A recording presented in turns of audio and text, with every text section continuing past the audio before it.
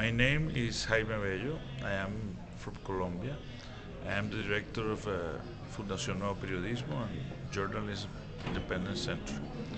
For me and many Colombians of my generation, I think the most impactant image that we can associate with the idea of the human rights is when the Colombian army took by the force the Palace of Justice, where a number of judges and people were under the M19 guerrilla control.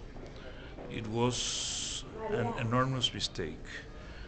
The state against the symbol and of what the state has to protect, that is justice and life and security of a number of people. Some of these people went out and never came back. They disappeared.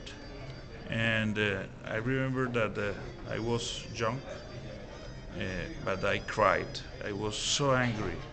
And I had mixed feelings because at the same time in Colombia we had a natural disaster, the Armero and Nevado del Ruiz Volcano tragedy, and was also a fault of the state that did not activate properly and opportunely the protection systems for the population. And it's really shocking still to remember these images of this Palace of Justice in flames.